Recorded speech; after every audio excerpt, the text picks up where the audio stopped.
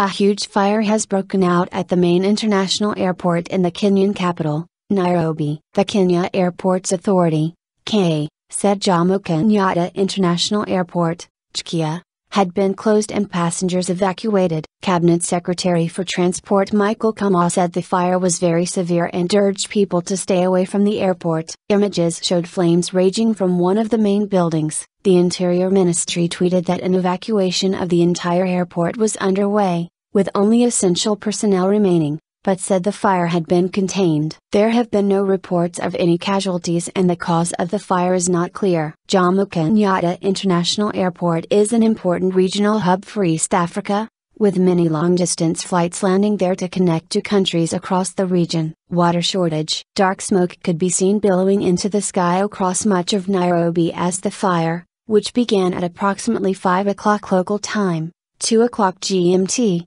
took hold. Shocked would-be passengers stood outside the airport, bags in hand, watching the blaze. The BBC's David Okwimba, who is at the airport, says many ambulances are going to the scene as well as fire engines. He said a junior police officer told the BBC the fire had started at the airport's immigration zone, although this has not been confirmed. Multiple reports say the arrivals and immigration sections have been devastated by the blaze. The BBC's Ansoi in Nairobi quotes the government as saying fire engines are running dangerously low on water and tankers are being used to ferry water to the airport. Less smoke. Julian Kayula, a passenger on board one of the last planes to land at the airport before flights began to be diverted, said the large cloud of black smoke had been visible from the plane. He told the BBC's Newsday program that although the plane had landed, the passengers were now stranded in the cargo area, at a safe distance from the blaze but unable to leave the airport. Everyone is very calm,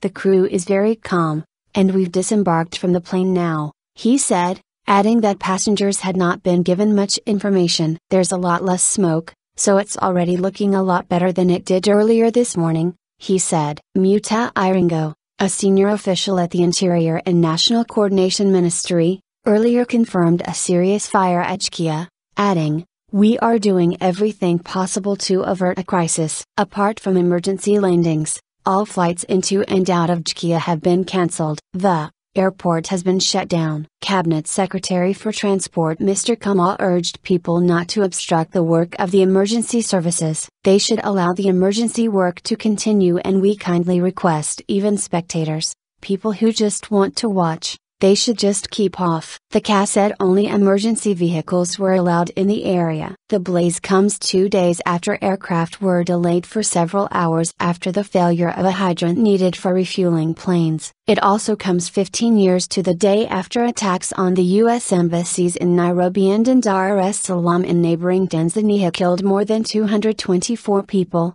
though there has been no suggestion that terrorism played any role in this fire.